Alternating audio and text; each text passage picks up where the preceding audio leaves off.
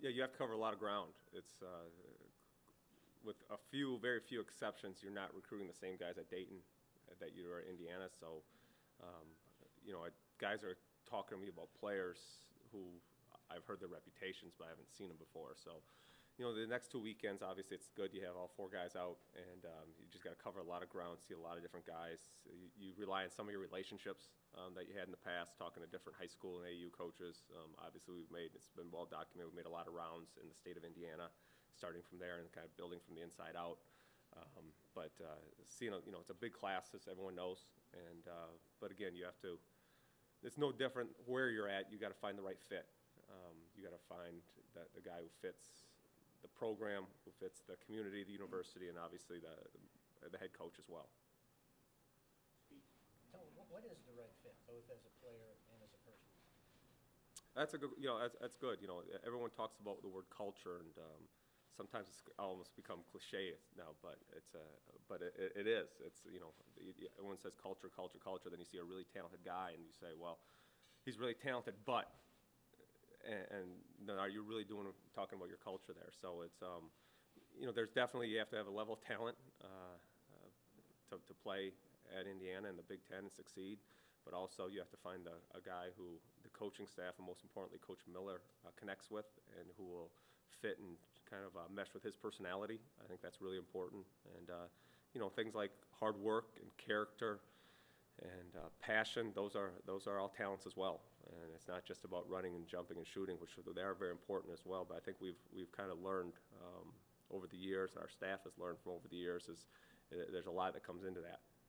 And then obviously someone who embraces the expectations and the community of the Indiana Hoosiers. Jeff and Terry? What's as far as beyond recruiting, on the court coaching, do you guys as assistants have like certain areas, like is there a guard guy, a front court guy, or how do you guys break up the actual like on court duties during practices and drills and things like that? I don't think that's been decided right now here at Indiana. We haven't talked about that. We've had a lot of things going on that obviously will be. I know at Dayton it wasn't as much guards and bigs. It was more a little bit of offense, a little bit of defense, a guy who focused, and it's not as specialized, as you guys know, it's not specialized like football where, you're in charge of just the defense. It's not like that. You're only dealing with 13 guys, 12, 13 guys, so it's more collaborative than it would be in football, but, you have a guy who focuses maybe more on the offense, a guy who focuses a little bit more on the defense, a guy who focuses maybe on rebounding or underneath out of bounds, side out of bounds, things like that, but it's, I would say, even though in Dayton, I was more focusing on offense, it doesn't mean I didn't look at the defense or talk about the defense, and vice versa. The guy who's in charge of the defense, it's not like during a game, if he saw a play or a situation that may work, he can suggest it, and it's more collaborative, I think, than anything else. Terry?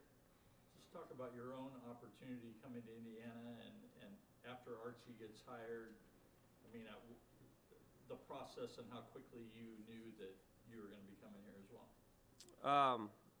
Well, it's an unbelievable opportunity. It's an opportunity I can't be, couldn't have more gratitude towards. I'm a graduate of the University of Minnesota. I'm from Minnesota, so I know a lot about Indiana and their tradition and the power of the brand. And so that's a special, special opportunity, and I'm very thankful. I'm sure just like you guys, I didn't get here by accident. I had a lot of help along the way. I'm sure you guys, to be where you're at, had some help along the way, and I'm very mindful of that I didn't, for a guy who was a very average basketball player and who just loved the game and who tried to put his head down and work, I had to have some people who helped me, and I'm very, very grateful for that. The process, I interviewed for the head coaching job at Dayton. I clearly didn't get it, otherwise I probably wouldn't be here right now, but so that process took about a week or 10 days. Coach Miller was kind enough to say, really support me in that process, and try to help me. So I did that, and then he basically said, whatever happens, you have an opportunity to come to IU when the timing's right. So when he got the job, obviously it's it affects a lot of people. Some good, some bad. Anytime there's a coaching change, it affects just numerous people. Again, some very positive, some very negative, some kind of in between. But what happens? I have a wife and 3 small children, and she was as most wives do, asking a lot of questions and asking, what do you think is going to happen? And so we went through the process, the Dayton process, and Coach Miller, again, was very, very patient, supportive of that process. And then when that didn't work out, we kind of moved on to come to Bloomington. Chris? Tom, as closely as you've worked with Archie, how would you describe his leadership style, particularly in times of adversity? One of his many great strengths, he's unapologetically who he is every day. The person you see is not different than the person I see, the person the players see, the person the donors see, or the athletic director, the president. He is who he is. He's as genuine and as real as it gets. And he is who he is regardless of the previous outcome, which could be very positive or could be at times negative. It's probably well documented. We went through some adversity at Dayton off the court. And again, that's when his leadership skills really, really shine. I mean, you find out, who someone is in times of adversity, and we faced some adverse times. We obviously had some really good times at Dayton as well, but as a leader, when things aren't going well, he just rises to the top. But what you guys will notice and what everyone will find out is he is the same guy every day. He is is as genuine, as real as it gets, and that's no matter who his audience may be at the time. Stuart? Coach, you worked with Billy Donovan, Coach Donovan early in your career. He had a successful run in Florida. Of course, he's now with the NBA's Oklahoma City Thunder. What did you learn from him during that time you spent as a member of his staff, and how did that shape your approach to your coaching career? The number one thing you figured out about Billy is no matter if it was our first year at Florida or I joined him in the second year, I should say, or after we came off, the Final Four, whatever the case may be, it's just nothing can duplicate, nothing can replace work. You work and you put your head down, you treat people right, you surround yourself with passionate, loyal, and bright people, you solicit their opinions, and you work. One of the similarities I'd say Archie and Billy have is they're deep thinkers. They put a lot of thought into things. There's no decision, big or small, is like a spur of the moment. Let's just go with it. It's not a whim decision.